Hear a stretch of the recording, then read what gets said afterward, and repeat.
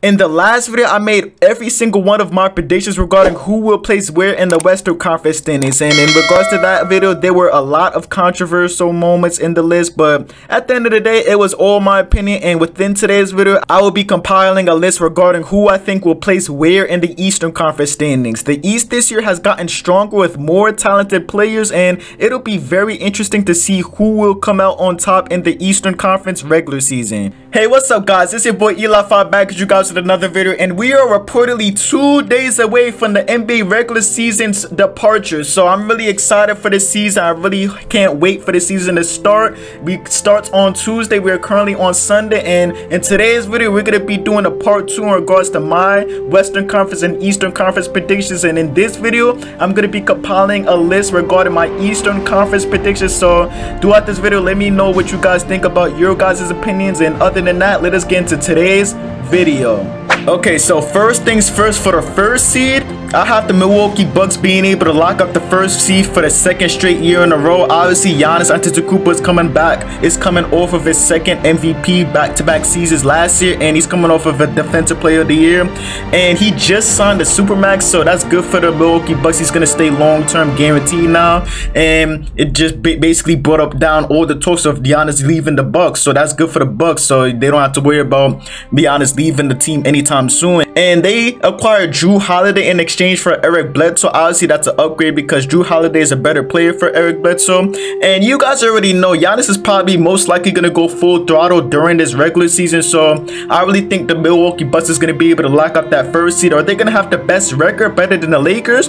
Probably, but I wouldn't be surprised if they have the second best record of the league. But either way, they're still going to be able to lock up that first seed, and maybe they can make some noise in the playoffs despite acquiring Jrue Holiday and keeping Chris Middleton and Giannis intact. So we're just gonna have to wait and see how this Bucks team performs, and moving on. Now for the second seed, I mean, you guys already know who it is. The Brooklyn Nets. Kevin Durant is back. Kyrie Irving is back. They both look good in the preseason. Let's see how it works out in the regular season. But and me personally, all jokes aside, I really have this team going far, potentially in the playoffs for me. I really think this team could push for an NBA Finals. I mean, looking at their roster, they have a very deep roster outside of Kevin Durant and Kyrie Irving. Obviously, outside of those two players, they have Caris LeVert, who was able to score 51 points last season when they were both out, so that's a plus.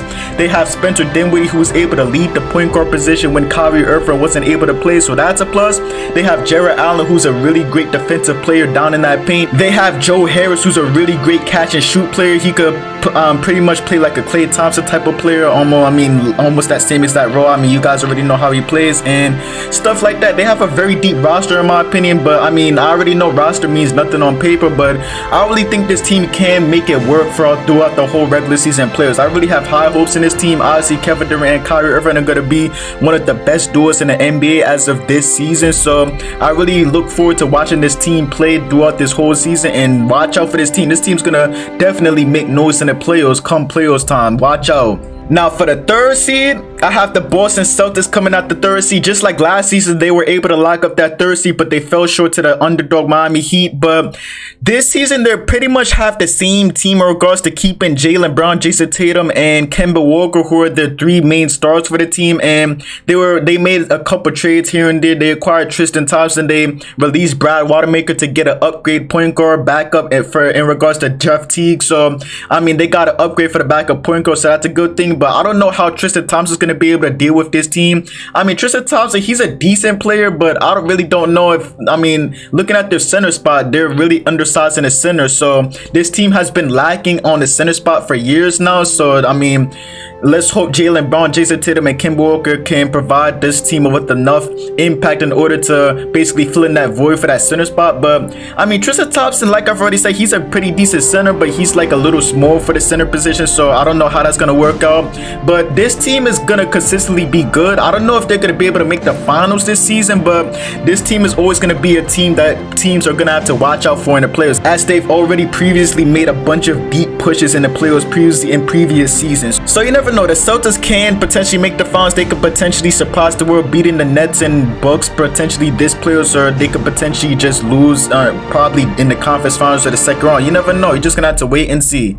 Now coming in at the 4th seed, I love this team, the Miami Heat. Obviously, this team has a bunch of dogs on this team. Jimmy Butler, a dog. Bam Adebayo, a dog. Tyler Hero surprised the world last playoffs. I mean, last season, this Miami Heat team really surprised the world. They made the finals when everybody didn't expect them to make the finals. At least me personally, I really didn't expect this team to make the finals at all. And they really defied all odds. They were pretty much the underdog coming inside last season's playoffs. And this season, I really think they're going to be able to be the 4th seed. Obviously, they have experience now. They experienced the younger players in regards to Tyler Hero and Duncan Robinson. Duncan Robinson is a really great catch and shoot player for this team. So you never know. This team could potentially surpass the world again and make a deep playoff push. But I highly doubt that they're going to be able to do the same thing they did last season. They have the Brooklyn Nets in their way, and I really think they're favorites to make the finals. Are coming out the East. The Milwaukee Bucks, who acquired Jrue Holiday in exchange for Eric Bledsoe, which was an upgrade. And obviously the Boston Celtics, they upgraded their backup point guard position. So I mean, like I said, they can potentially make the finals again, but I just highly doubt it. But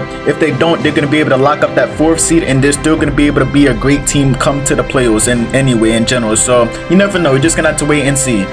Now for the 5th seed, I have the Toronto Raptors. So last season, the Toronto Raptors were the 2nd seed, and I have them falling down to the 5th seed due to a lot of conditions that you have to keep in consideration. Obviously, the Toronto Raptors during this offseason, they lost a bunch of key players, and that's really going to hurt them coming into this season. They lost Marc Gasol and they lost Serge Ibaka. Those 2 players are really great key contributors for this team to be able to succeed high in the seedings and potentially make deep playoff push. So obviously losing these 2 players are really going to negatively impact this team in a negative way, more come to worse. And obviously due to those considerations, they're going to fall down to the 5th seed in my opinion. They basically have almost the same team as last season minus those 2 players that I just mentioned. But I mean, this team can potentially move up in the seasons. They could potentially prove me wrong and be the 2nd seed again, but I just highly doubt it. They lost so many pieces last season, so I really don't think they're going to be able to play as good as they did last season. But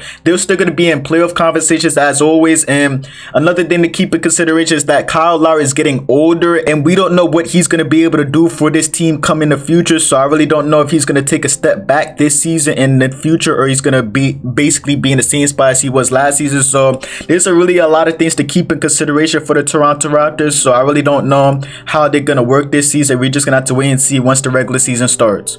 Now for the 6th seed, I have the Philadelphia 76ers. Now, this may be a surprise to a lot of people because if you look at the roster, they basically upgraded their roster in regards to their considerations and their circumstances for last season. Obviously, last season they acquired a bunch of big names and people expected this team to go far, but the spacing was lacking ferociously and it really impacted them come to the playoffs and come through the regular season basically the whole time. And they basically fixed that spacing problem out as they got Seth Curry and Danny Green, who are 2 knockdown shooters and reliable shooters that you can rely on. But I don't know, despite looking at their upgrades in their roster in regards to the spacing standpoint, I really don't know if they're going to be able to do better than the 6th seed, because looking at the East, they have a lot of competition ahead of them and they could potentially play good, but they could probably just not play good enough in order for them to advance past the 6th seed. Obviously, they could potentially do better than the 6th seed. They could advance higher than the 6th seed, but I highly doubt it. I really think this team is going to be able to beat a 6th seed, and obviously Ben Simmons not having a jump shot at that point guard position is still going to hurt them. You already know what Joel Embiid's going to bring to the table, but looking at all these roster changes for this team and looking at their stars, I really still think this team's going to have a 6th seed ceiling. Obviously, they have a new coach in Doc Rivers, so that's a plus, I guess, but I really don't know. We're just going to have to wait to see what they could do this season, and we're just going to have to determine from there. Now, for the 7th seed, I got the Washington Wizards. Obviously, last season, they weren't a good team at all. Bradley Beal was dropping 50 points and still losing, but obviously, they acquired Russell Westbrook from the Houston Rockets in exchange for John Wall. And I really feel like Russell Westbrook can bring that can be that great catalyst and bring this team over the hump in order to make the 7th seed. Obviously, they're not going to be a great team this season, but they're going to be a good enough team and really entertaining to watch this season, and they're going to potentially be in the playoffs. And looking at the league they placed, I'm really looking forward to Russell Westbrook versus Kevin Durant in the playoffs. That's gonna be really fun to watch in my opinion. But looking at all circumstances, this team lacks a lot of defense. I know last season this team was statistically the worst defensive team in the league, and looking at their roster, they really haven't improved their defense at all, like literally at all. So their defense is gonna be a really great problem, and I really feel like that their defense is gonna be the main reason as to why they lose a bunch of games that they could have won, and that's gonna ultimately lead them to the 7th seed. I mean, they have potential to surprise everybody and move up, but I highly doubt it, and I'm pretty sure everybody else highly doubts that they're higher than the 7th seed ceiling in my opinion. So we just gonna have to wait and see what this team does. This team's gonna be very fun to watch. Bradley Beal and Russell Westbrook duo is gonna be one of the best backcourts in the league, and we just got to wait and see. They're gonna have to fix their defense along the way if they want to push for deep playoff runs, but for right now they're gonna be the 7th seed for this season. Now for the AFC, just like the Western Conference, this was a really hard choice because there are a couple teams in this conference that could potentially make the AC, but all in all I had to go with the Indiana Pacers because I feel like the Indiana Pacers are one of those teams that get highly disrespected every year and they prove everybody wrong. So I really wouldn't doubt the fact that the Indiana Pacers are going to be in the playoffs yet again. Obviously they still have Victor Oladipo. I mean, Victor Oladipo, ever since that injury, he hasn't been the same, but maybe this season Victor Oladipo could turn back to the way he was back in 2018 where he was that all-star for the team. Obviously they have Domantas Sabonis, who was injured during the bubble last season, and now they're getting him back. They still got efficient Malcolm Brogdon in the mix, who was their point guard last season. It's gonna continue to be their point guard this season, but there's really not a lot to expect from this team. The East got stronger in my opinion this season, and due to that I feel like the Pacers are gonna fall to the 8th seed. Last season they were the 4th seed up here, but obviously I mean, like I said, looking at the conditions of the Eastern Conference, they're gonna fall down.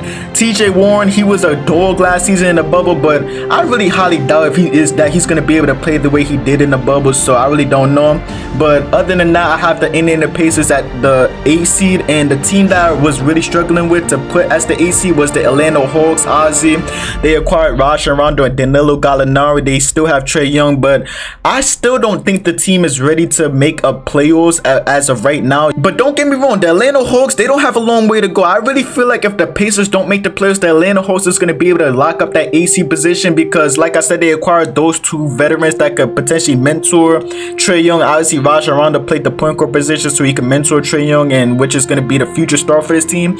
And don't be surprised if this Atlanta Hawks team is able to make some noise during the regular season in the future and possibly the playoffs. I really have high hopes in this team at the end of the day. But other than that, that will conclude my list for the Eastern Conference. We did the Western Conference already. If you didn't watch that video, tune into that video. But that will be the end of my all-in-all predictions for this season. I really can't wait for this season to start. This season starts in 2 days, and now I got my predictions out. We're gonna have to look back at these 2 videos when the regular season ends to see how accurate my predictions are. But other than that, make sure you guys like this video and subscribe to the channel. I will greatly appreciate it. I'm out. Peace.